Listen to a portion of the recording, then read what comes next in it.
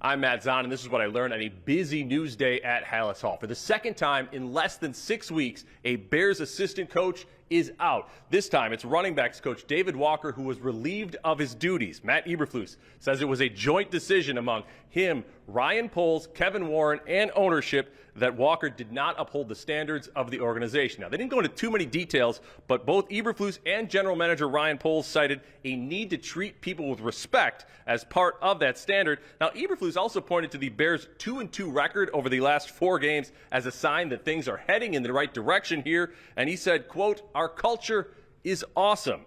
Defensive coordinator Alan Williams, of course, resigned abruptly back in late September. Now, cornerback Jalen Johnson says he's surprised to still be a Bear after being granted permission, to seek a trade before Tuesday's deadline. He said he still wants to be a Bear long-term and would still consider negotiating a new deal during the season, but he also said he's 100% looking forward to possibly testing the free agent market after the season.